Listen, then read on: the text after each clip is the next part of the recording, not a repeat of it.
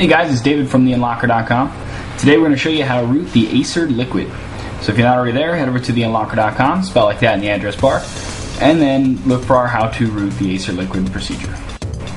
Just so you know, before you begin, this will give you root access, but it will also upgrade your phone to Android 2.1 firmware. Okay, now we need to download the Acer Liquid drivers, so we're going to click this and let it download. Okay, once we downloaded the Liquid drivers, we're going to extract them.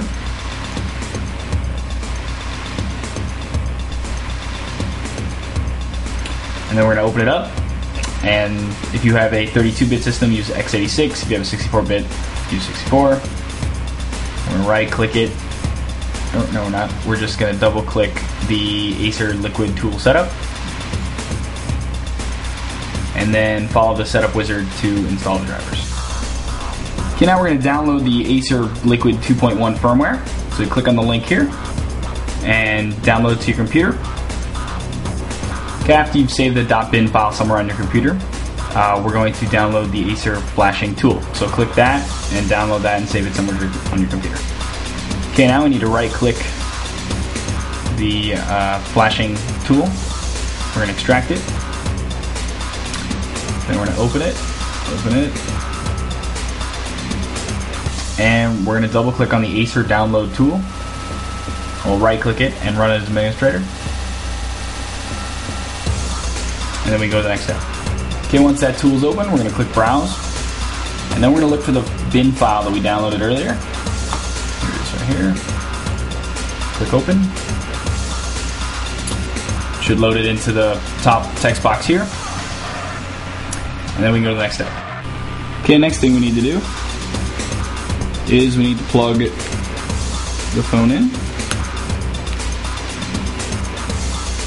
USB. And do not mount it, just leave it plugged in like that. Okay, now back on our computer we can look at the Acer flashing tool. It should say connected in green down here, meaning that it recognizes the phone. Now we can just click start and wait for it to finish flashing. Okay, once it's done flashing, you'll say process finish. Let you know that you can remove the USB, and you can click close app to close this app, and the phone should reboot. Okay, once it's done flashing, you should be on the Android 2.1, the Nexus version, and we're going to go to settings, applications, development, and we're going to check USB debugging so that it's on and click OK. We can click home and put the phone down. Okay, once the phone's rebooted and you've selected USB debugging, you're going to download the superboot2.zip file we have there. So click on that and let that download. Okay, so now that we've downloaded that, we're going to right click it and extract it.